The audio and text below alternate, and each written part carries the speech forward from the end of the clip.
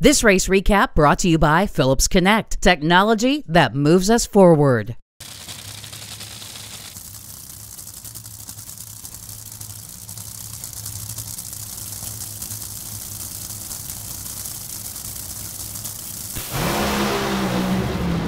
They're off.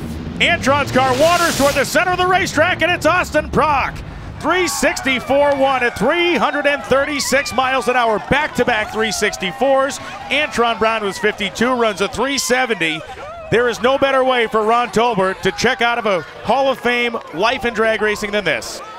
Austin, you kicked off your season with a finals appearance here. You will finish your season with the win here. It was a season that tested you. You hit that dragster at one point. The adversity that you faced this season, how did it better your craft? You know, it was my sophomore season, and, you know, they say that's typically a slouch, but we ain't no slouch. You know, we came out swinging when it counted, and, you know, honestly, I just wish we would have got a better start to the countdown. We probably could have won this deal. So this car's running great. I'm looking forward to next year already. But for Ron Tolbert, the legend that he is, and he's going out on top in top fuel, what a better storyline than that. So really proud. Joe Barlam, Montana brand. Frank Teagues is here. I finally won with Teagues in the house. That's back-to-back for John Force Racing, and I can't wait for next year. Let's go.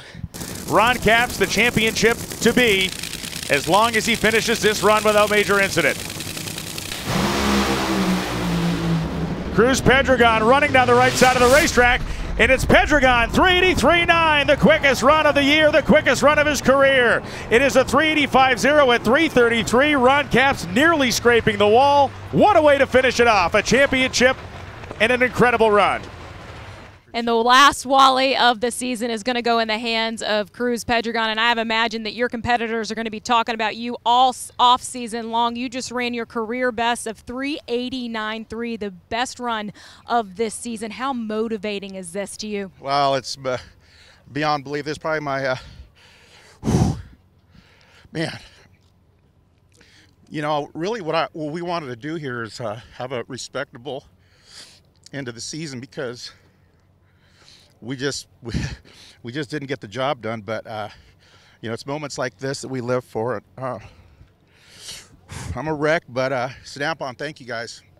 Petrov, Russell's, Kicker, Redline Oil, everybody that helps us. But really, I want to thank the team. You know, we had a great team here, but I think Lee brought that veteran leadership that we needed. But I got to thank JC, John Collins, Rip, and Ryan for accepting him and allowing him to help us. And it's a hell of an off season it's going to be. Sorry, guys, I got a little emotional, but it's my home track. We grew up in Chino down the street, but for all the young Mexican guys, somebody's got to replace me, so I got to get a little Hispanic dude that has got a little money in his pocket but wants to drive one of these in a few years. But thank you, guys. Who will win the final round of the final race of the year? The two best of their generation, both in pre-stage.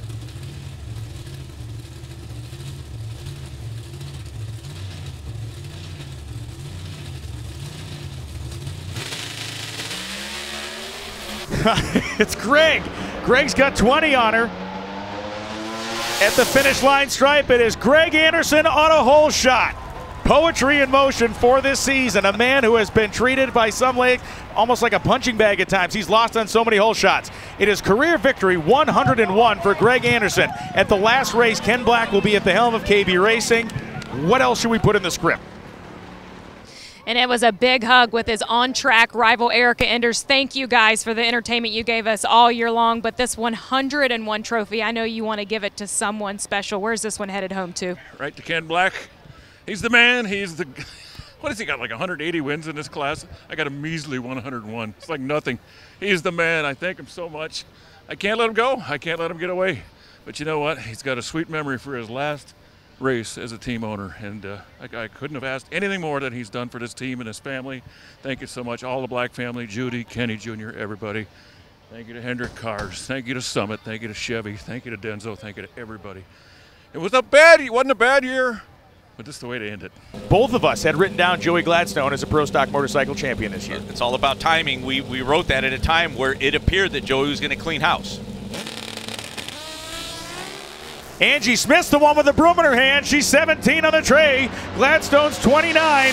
And at the finish line stripe, it's Angie Smith. on a hole shot, 674.9 at 199. She has won the NHRA Finals twice, once in 2020, now in 2022. It is career win number 4 in career final number 8. What a finish. We tried to keep her hole shot victory a secret from her as long as we could, but her team showed up and let her know. And Angie, you were screaming all the way to this top end. How do you name the exhilaration of success? Man, it's just a relief. You know, I wanted so bad to win a race. We had done really well, but we just hadn't put the icing on the cake, and we finally did it. And you know what? I owe everything to this entire team. You know, they have my back through the downs and the highs and everything, and this ends up like set on mean, and I hope this is a precursor for what it's going to be next year. And I love all of y'all. Erica, you did an amazing job. She's been my motivational speech for so long, and you know, she's always in my ear telling me, you got this, you got this.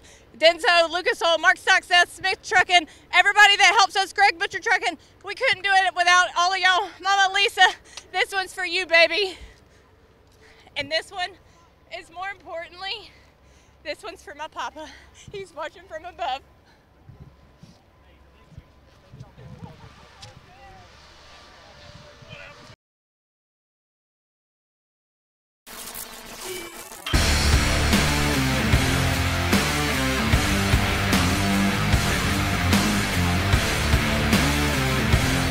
Weldon, pumps, regulators, filters, fueling champions. Championship for the 5th time. He's racing in the final for the 46th time.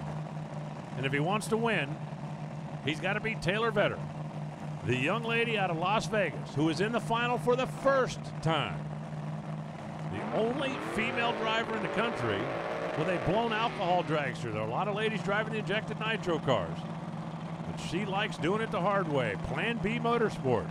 Our last national event had a young lady that was a first-time winner. You might have caught that one when Madison Payne beat Tony Stewart.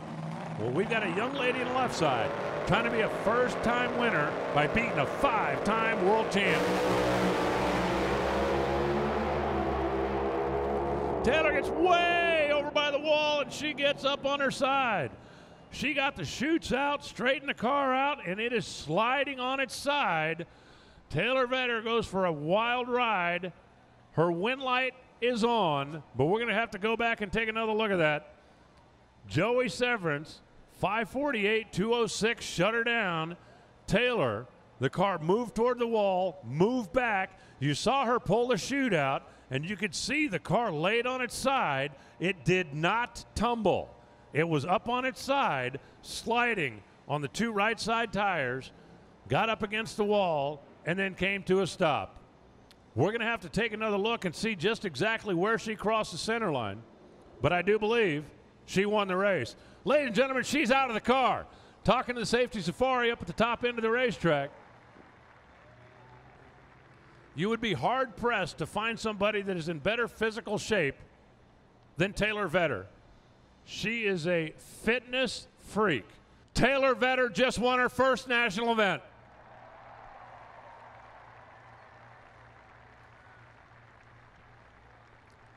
In crazy fashion.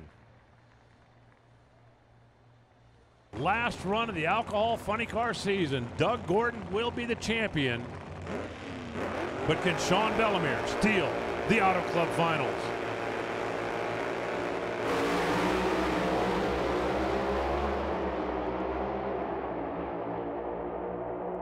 .544 beats 545 in a terrific drag race, and Sean Bellemere gets the finals. Doug Gordon won the war. Sean Bellemere won the last battle. Get there first.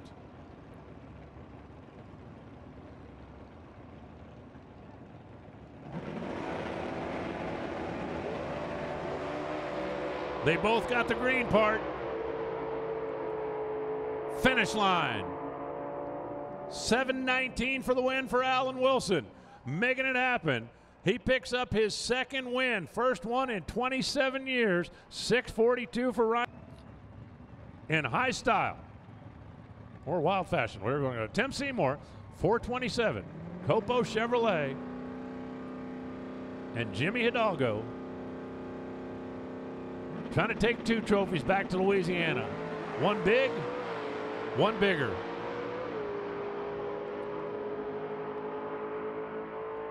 at the finish line.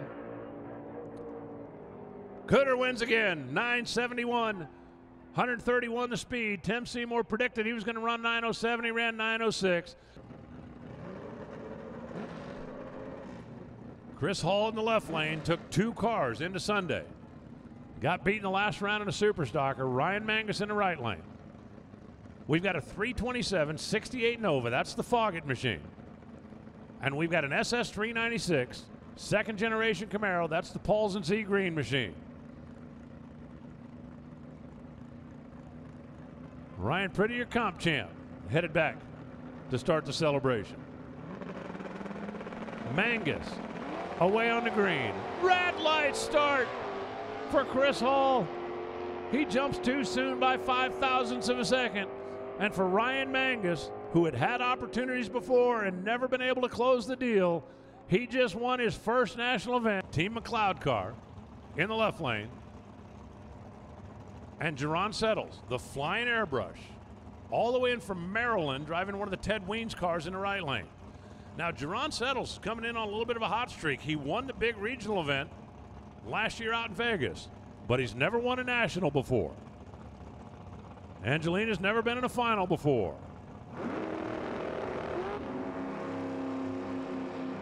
8.90 is the standard.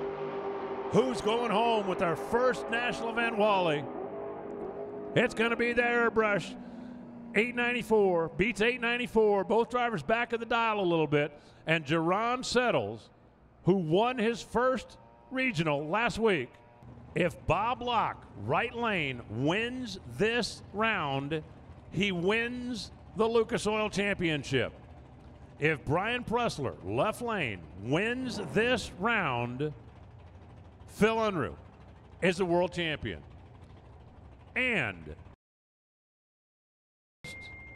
neither driver has ever won a national event. We're going to make a whole lot of history here, one way or the other. For the blue car, win and you're the champ. For Pressler, win and you'll have your first national event trophy to go with a world championship that he was able to win without a national event victory a couple of years back. They're ready. They're green. A championship in the balance.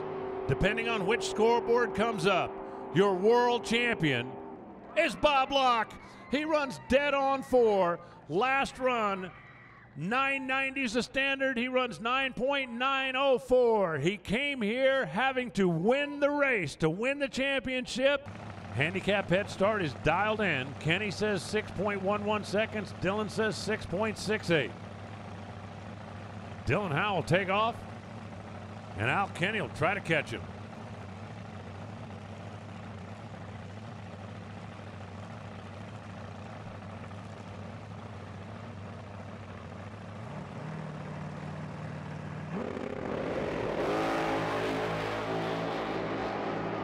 Both drivers get away on a green light. Who did the better job predicting? Give the win light to Kenny. 613, 211 miles an hour. Dylan goes 671 at 197. The newly crowned champ against the guy who came up that much short. Final Vortex Supercharger top sportsman race of the year. Vince gets up on the center line. He's got to get out of the throttle and check it out. 691, 188 miles an hour. Lance Abbott, he won the battle and he won the war. Be sure to subscribe to our YouTube channel for the latest in drag racing content and some awesome old school races. Make sure you check out the Competition Plus Power Hour with the Monday morning racer Lee Kraft and Slammin' Sammy Smith every Tuesday at 9 p.m. Eastern Standard Time on our YouTube, Facebook, and Twitter channels. It's easy to stay in the know. Download the CompetitionPlus.com mobile app. Sign up for push notifications to get notified of breaking news and the latest feature stories and videos. It's a free download at the iTunes Store and Google Play.